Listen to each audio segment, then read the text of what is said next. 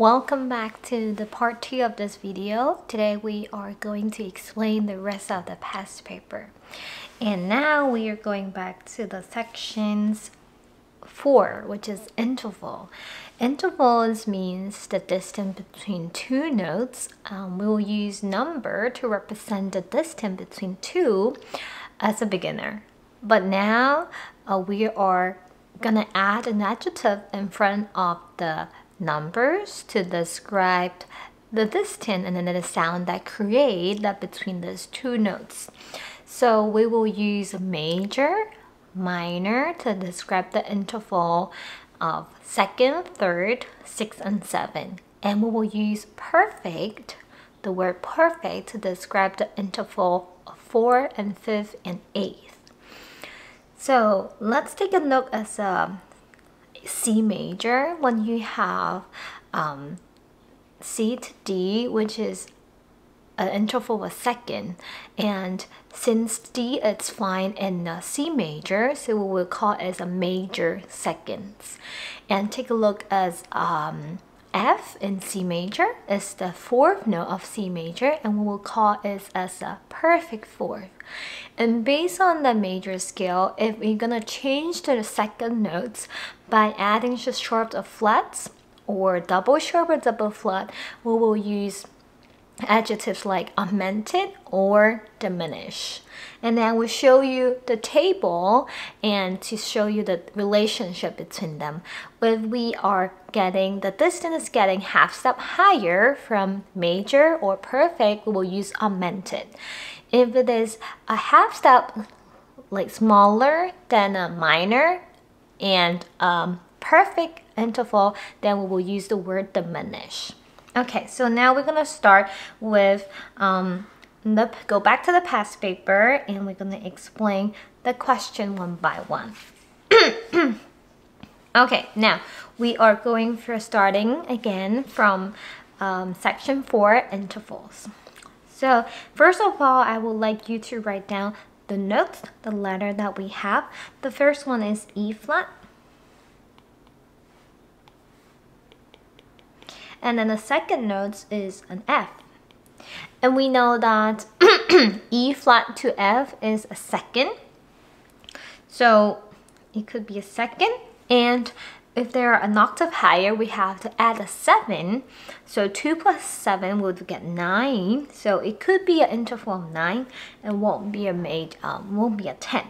So we can describe intervals that are larger than an octave in two ways. We can add a word compound, an adjective, and a number that's smaller than octave, or add a 7 to the numbers, just counting the distance by letters. Okay, so we got 2 plus 7, so we got 9 for this question. And in E flat major, F is the second note, so it would be a major. So it's compound major second. Next one, F sharp, C sharp, G sharp. The first note is F sharp, the second note is B. So F sharp, G, A, B. So we have interval of 4. And this is an octave higher, so we're gonna add a 7, so it would be 11. So it could be compound, adjective, fourth, or adjective, 11. So it won't be a fifth. So we're gonna eliminate the second choice. So in F sharp major, the fourth note is B. We don't have B sharp. So B is included in F sharp major. And there's interval 4, so we use the quality perfect, and it's gonna be perfect 11. Next one, the notes we have here is C and a B flat. So C to B is an interval of 7. It's not an octave higher, so we stay with 7. And B is included in our C major scales, but not B flat. So if I go, this is half step lower than B, so it will become minor instead of major. So we'll have minor 7. Okay, next one. This is a B and D. Oh, sorry, it's B and C. B major, we have C sharps. So B to C sharps is a major second because B major contains 5 sharp, F, C, G, D, A, and C is included. And now we're going B to C, so it's a minor. Next one is G sharp to B. Okay, since this is G sharp, and we don't have a G sharp and now circle with fifth, I will say let's do G to make it easier. So if I have G to B, this is a major third, and now go from, so G to B is a major third. If I change it to G sharp, so it gets smaller. 1, 2, 3 is 1/2 step smaller. So we go from major third to minor third.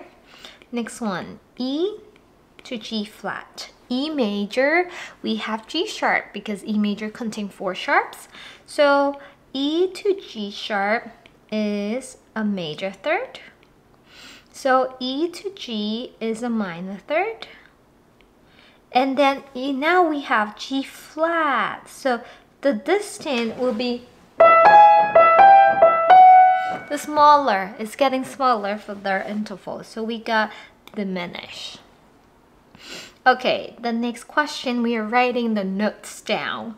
So let's find the bottom note. This is C flat. And the perfect fifth, so it has to be end on G. Okay, a fifth is easy and is perfect, so you're gonna just find it in your scales, the fifth note of the scales. Okay, so if you add the flat to make it harder, so just think about it without the flat. So C major, the fifth note of C major is G. So if I add the flat under the C, I have to add a flat for the next note as well. And it's in a compound, so has to be an octave higher, so we got G flat. Next one, augmented 7. This is a C again. So we define the seventh note of the C major, C, D, E, F, G, A, B. So that would be, okay, that's a major. And have to make it bigger to get the augmented. So we have to add the sharp to raise up and half step. So we have a B sharp here. And then minor 13, we have 3 flats B, E, A, and then the notes given is A flats. And 13, so what is the letter we're trying to find? So let's try to minor 7, and we got 6. So the sixth note of our A flat major.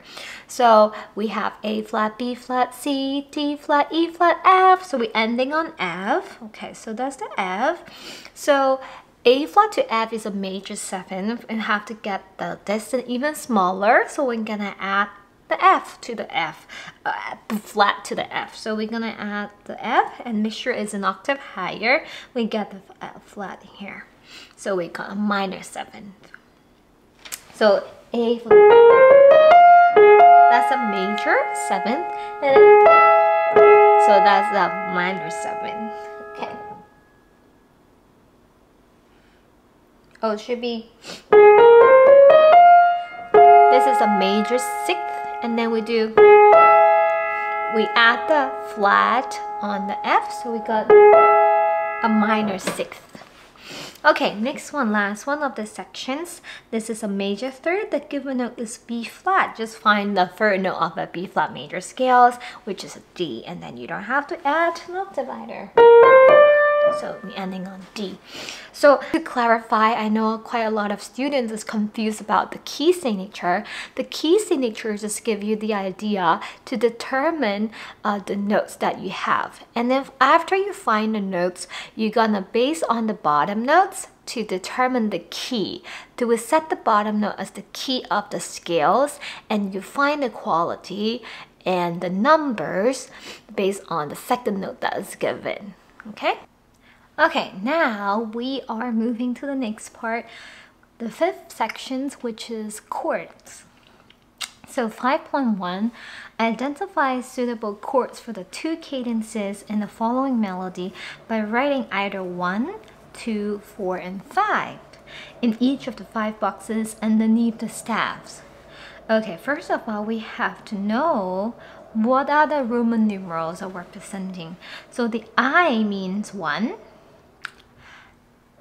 Double I is 2, IV is 4, V is 5. Okay, which means we have to find the melody is built on the first chord, second chord, the fourth chord, or fifth chord.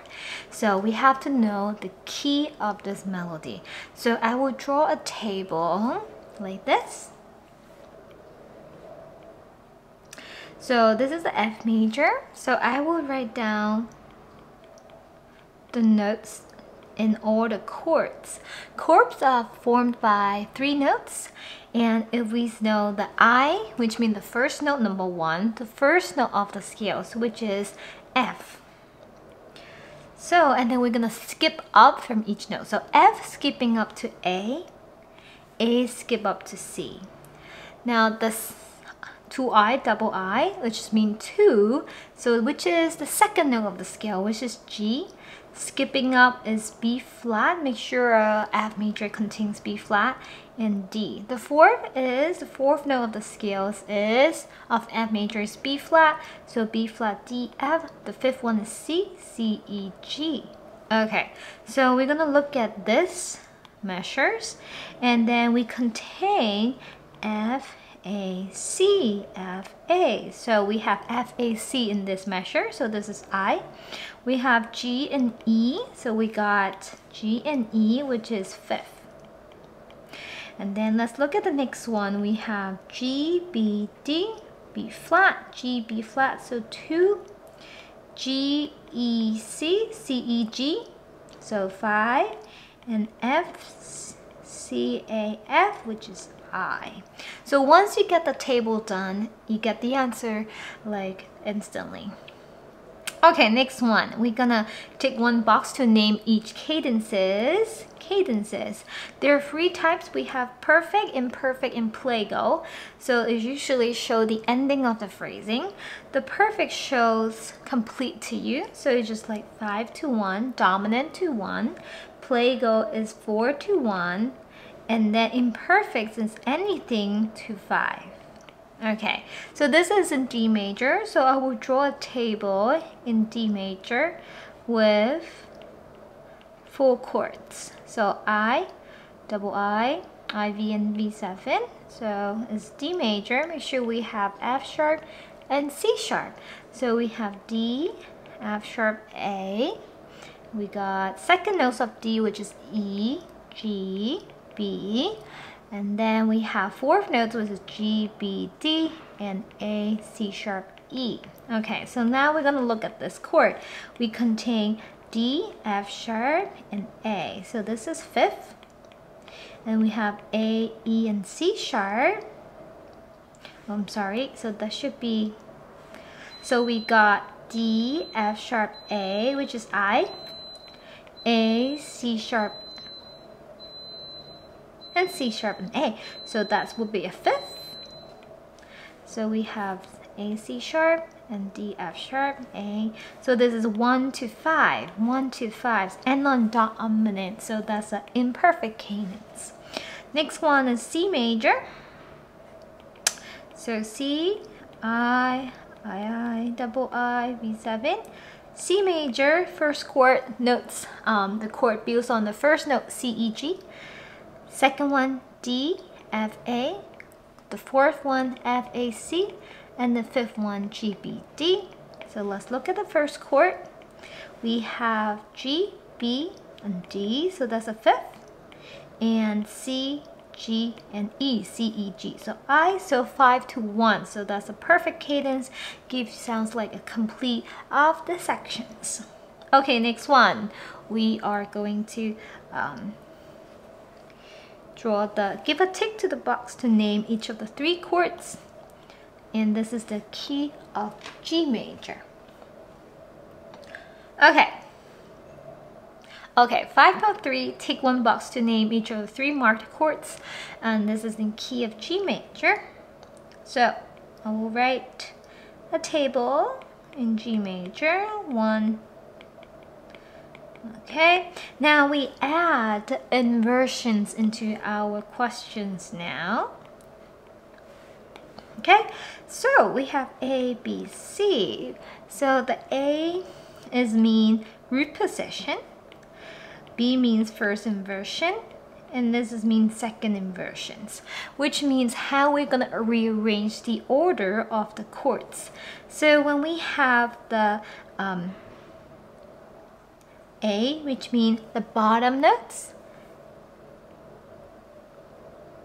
So let's fill in the table, and then I will explain to you what does the inversions mean. So we have G, B, D, second notes A, C, E, fourth note is C, E, G, and then the fifth note is D, F sharp, A. Okay, now so we have on the first chord we got F sharp, A, and D, D, F sharp, A. So this is a fifth. Okay, now we have letters after the chords. So the inversions means how we're gonna arrange the chord notes. So the inversions is determined at the bottom notes of the chords. So you can see the bottom note is F sharp. So it's the middle note. So that's an inversion. So for example, D major, D, F sharp, A. And then if I have changed it to F sharp, A, D. So now the bottom note is the middle note of the chord. So this is the first inversion. If I put the A of D major chord, that's the bottom, so that's called second inversion. So we are trying to rearrange the order of the chords. So this is 5B because F sharp is the bottom. Next one, we have A, C, E. A, C, E is 2. Okay, so let's see the inversions A. So 2A, so that's a root position. And last one, C is G and then B. So with GB, so that's I chord, and then the bottom is G, so 1A. Okay, so the next section is term, signs, and instrument. Most knowledge in this section can be memorized. So the first one is just terms, so you just need to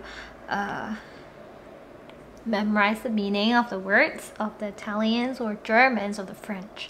Now, the 6.2 is about the ornaments. We have couple options. We have different types of ornaments. Okay, let me explain it one by one. So trill is a tonation or termination between two notes, keep shaking for a long time. Upper mordent is like this, so it's mostly 3 notes. So we go from the principal note to go up and back. And a cacatura is also like a grace note, so we have a slash in there and play these 2 notes at a real quick speed. Da-dum, da-dum. And then putatura is like this, so there's no slash on the small notes. So it may be like this. So we put the stem down. So we evenly spread out the value of these 2 notes. So we're gonna play them evenly. So da-dum. Okay, trua, catura, putatura, upper turn. Okay, upper turn. That's how it look like. It's like the shape of this symbol. So we're gonna have like the principal note go up, back to the principal notes, and we go down and back. So da da da da da. So it's mostly like 4 notes or 5 notes in total. So the first one you can see really quick one, and then there's a 3 note da da da. So go up and back. So that's upper mordent. The bottom is da da da da da. So principal note go up, down to the principal note, down and come back. So da da da da da. So that's upper turn. Okay, then bottom is instruments knowledge. And the first one, the oboe used the double reed, which is yes. So true. Clarinet used the single reeds, oboe, clange, and bassoon used the double reeds. The xylophone produced sound of definite pitch. Yes, definite pitch means you can create different notes, okay, not just a sound effects. The clarinet has a higher range than bassoon. Yes, true. The cello is the lowest instrument. No. Double bass. The answer would be. The flute might be played consort, false. We don't have mute for the flute. Okay, now we finally came to the last section, which is music and contents. So study this music for flute and piano and answer the questions below. So you can see the top line, we contain the flute parts, and then the bottom is the piano parts. Okay, 7.1, compare the following bars to bar 1 to the flute part and give a tick. So this question is trying to test you about the pitch, okay? So which octave they're starting for each melody. So we're gonna draw 3 lines again. Middle C, this is gonna be bass C, and middle C, and treble C. Okay, so let's try with the first one. A, so this is a tenor clef. So it's starting above the middle C, so part A. This is starting below the middle C, so we'll put B under middle C. And this one's also gonna start on below. So B and C are at the same place, starting on the same place. How about the flute? The flute section is actually starting above the treble C. It's pretty high, so we're gonna check each statement. Only A is written 2 octaves lower. No, it should be 1 octave. Only B and C correctly written 2 octaves lower. Yes. A, B, C are correctly written 1 octave lower. No. Only B and C are correctly written 1 octave lower. No, it's 2 octaves. Yeah, so the second one will be the answer. Okay, 7.2, we're gonna circle true or false for each statement. A, the music should be performed playfully. So, look at the start. Let's go so look at the start. It said allegro scherzando. Scherzando means playful, joking. So that should be true. All the notes in bar 1 should be played slightly separated. Okay, let's see. Bar 1, so we're talking about the sections. Okay, so we can see a slur there, and for the second and third beat we have slur and staccato. Okay, so slur means connected, staccato means jumping, right? And then so we have slur and staccato, which is slightly detached, but only for the second and the third beat, not the first beat. So that should be false, not the whole measure, only beat 2 and beat 3. The next one, the highest note in the excerpt is an E. So we're gonna check. Is the E highest? Okay, where's the highest note? I think the highest note is gonna be okay, so this one. Okay, on the piano part, so that's true. The first 4 notes in the left-hand part of bar 7 form part of the chromatic scale. So we're gonna first 4 notes of bar 7. So this one. So let's check the notes, what they are. G, A, A sharp, B. Okay, it's just G to E is not a chromatic. So because they're not moving half step so fast. The flute play in a bayarea in bar 7. Bar 7. Bar 7. Is that a partitura? No, that's an upper modern. So that's a false. Okay, next one. Which of the other instrument is best suited to play the flute part? So we find instrument that has a high range, high register. So it should be flute, not gonna be oboe, double bass, horn, or tuba. How many times does supertonic notes in the key of C major appear in the flute? So supertonic means the second note of the scale, which is we're looking for D.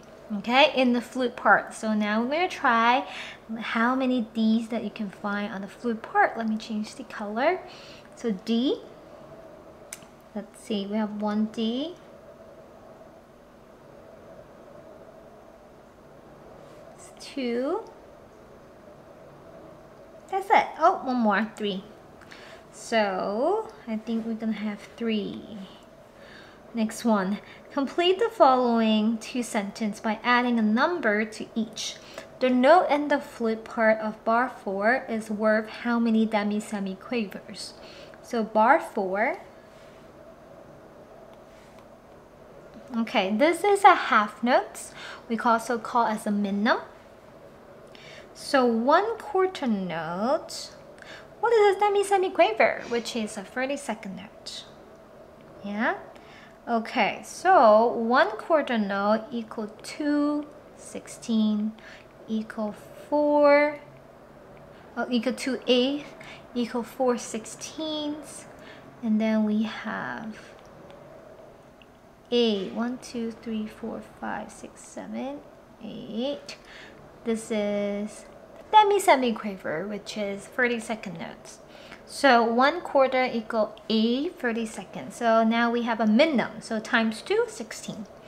Next one, there's an instruction to play suddenly quiet in bar. So we're gonna looking for the dynamics. So here it is. P subito. Subito means suddenly. So that would be bar 4. Okay, so that would be bar 4. So now it's the end of the exam. So we finished the whole past paper. Okay, so now we finished the whole past paper, and now hopefully the explanation can really help you to understand the knowledge of the grade 5 exam theory. And good luck to your exam. Bye!